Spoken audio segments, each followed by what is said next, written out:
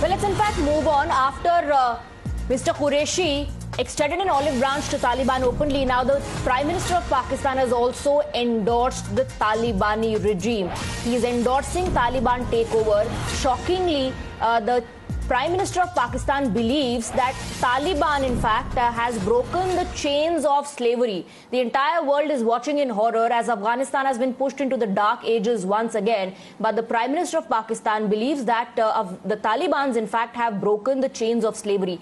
This, he is saying, at a time when thousands of civilians have been killed, including little children. According to several media reports, over 700 children so far have been victims of the forceful takeover of Taliban. And Pakistan, after backing Taliban, it is, remember, facing very, very serious allegations of being complicit in this war against Afghanistan, is extending an olive branch, saying we believe in negotiated political talks.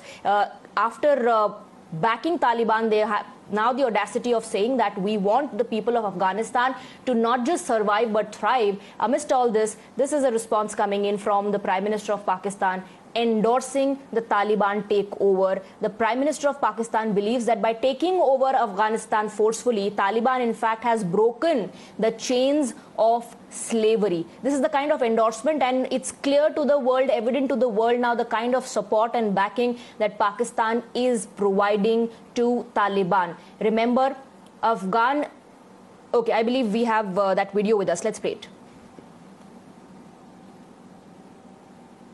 से ज्यादा ऊंचा है। आप एक मुख्तलिफ culture के गुलाम बन जाते हैं। जब आप ज़हनी गुलाम बनते हैं तो ये याद रखें, असल गुलामी से ज्यादा बुरी ज़हनी गुलामी है। ज़हनी गुलामी की जंजीरें तोड़ना ज्यादा मुश्किल होता है। जो अभी अफगानिस्तान में गुलामी की जंजीरें तो तोड़ दी उन्होंने, लेकिन जो ज़हनी गुलामी की जंजीरें वो नहीं टूटती। वो जो कपड़े पहनते हैं आपको वो पहनने पड़ते हैं, उनके सारे फैशन आपको अपनाने पड़ते हैं, क्योंकि आप समझते हैं वो बेहतर है आपसे। और कभी भी एक गुलाम बड़े काम नहीं कर सकता, एक गुलाम ज़हन, क्योंकि दुनिया में जो ऊपर जाते हैं वो सिर्फ इनोवेशन या ओरिजिनल थिंकिंग जाती है। जब आप किसी की कॉपी करते हैं, आप सिर्फ अच्छी कॉपी कर सकते हैं, आप अच्छे गुलाम बन सकते हैं, आप उनकी तरह ज्यादा उनके तौर तरीके अपना सकते हैं, लेकिन आप उनके आगे नहीं जा सकते। लेकिन जब आप इंग्लिश मीडियम में So you heard the Prime Minister of Pakistan, who believes that Taliban, by taking over Afghanistan forcefully and by creating this chaotic situation in Afghanistan, actually has broken the chains of slavery. He says that people were living in some sort of a mental slavery in Afghanistan. They have been freed now. And the question is, if living under a democratic government, according to the Pakistani Prime Minister, is following a culture of slavery, then why doesn't he hand over his country to the Taliban to rule? Let's go across to Pradeep Datta now. Pradeep, shocking statement coming in. And what more and what different can you expect from Pakistan? The Prime Minister of Pakistan is endorsing Taliban takeover by saying that they have freed people from slavery. They have broken the chains of slavery. Is that what it is when you live under a democratic rule?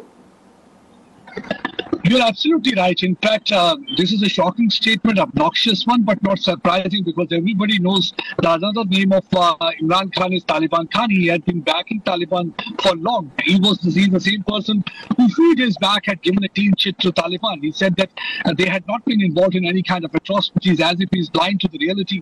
But this is why he's doing so. The reason being that Pakistan is complicit. Whatever the mess right now, the chaos is there existing in Afghanistan, it's because of Pakistan. They had been providing them a tested support militarily as well as diplomatically, and that had encouraged elements like Taliban. In fact, initially also when we saw that Taliban came over to Afghanistan, they were able to rule that country for about 5 years. That time also they had been supporting them from 96 to 2001.